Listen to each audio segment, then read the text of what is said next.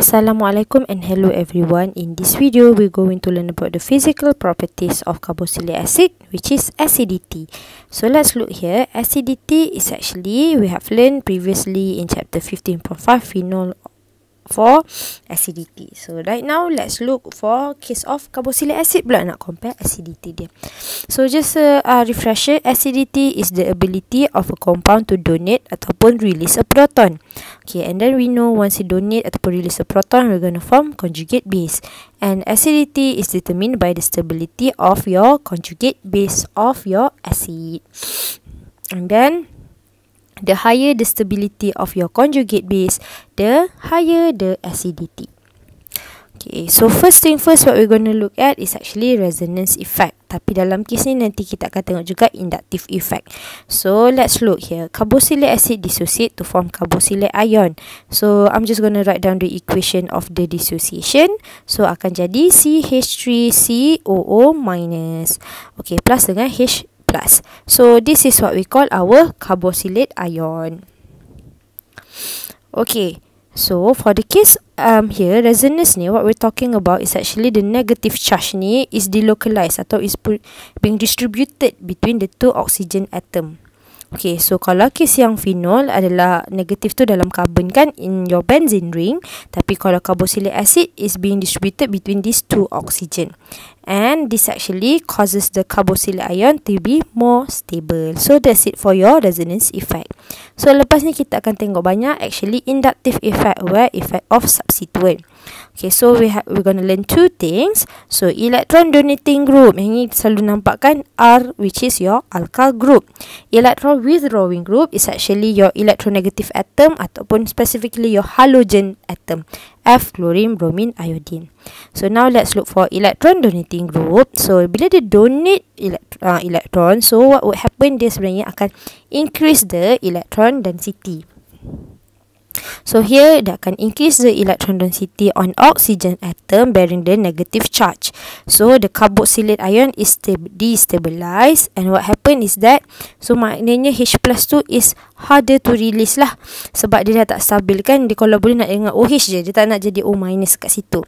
So what happen is that, susah nak donate, so maka acidity dia will decrease. Sebab again, acidity adalah untuk donate a proton kan. Ni kalau dia susah, maksud dia acidity dia tu is weak lah, acidity dia is less.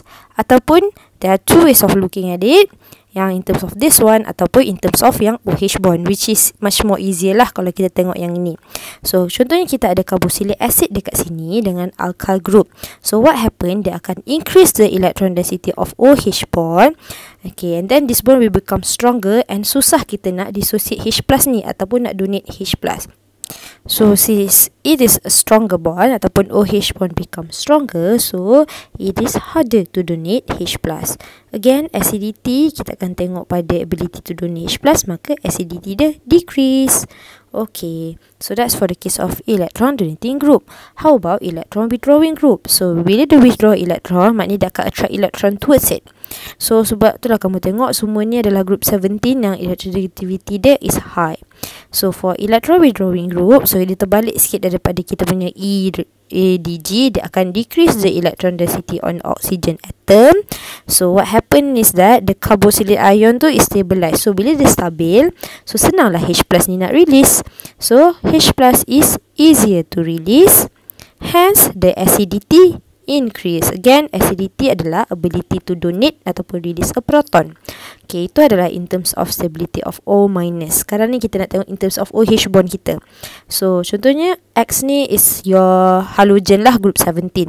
So halogen ni akan attract semua electron towards it. So what happen is that it will decrease the electron density of your OH bond.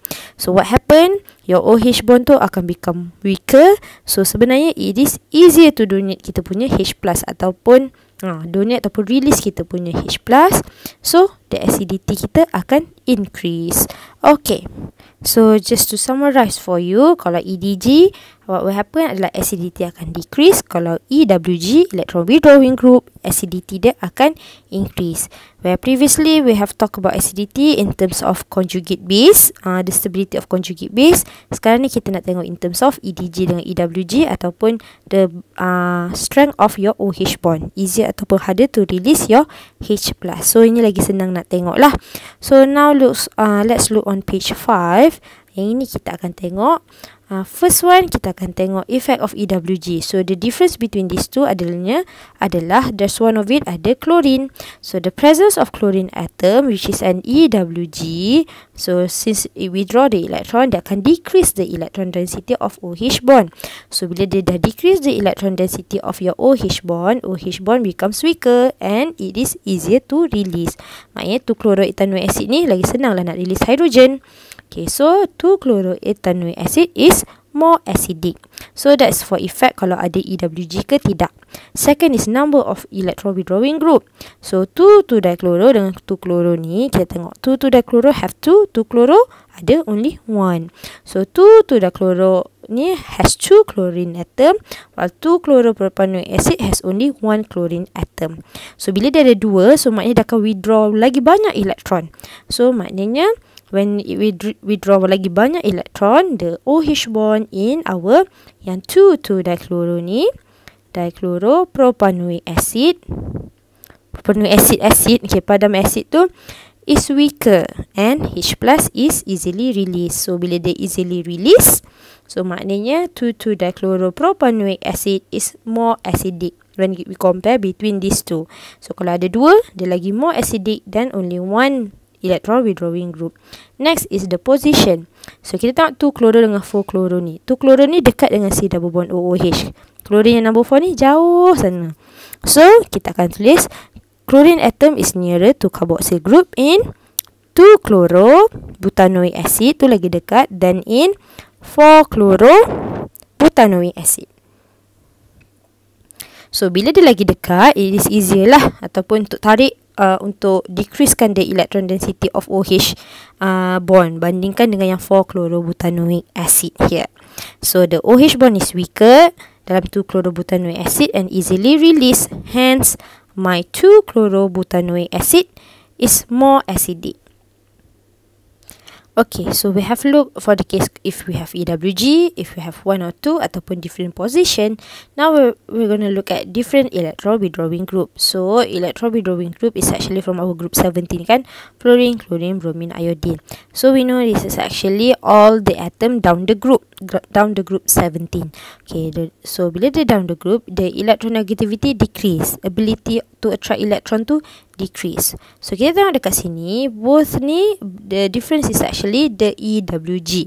So what happened here is that we're going to compare the electronegativity between these two atoms. So down the group, electronegativity decrease, so it means that fluorine tu is the most electronegative lah.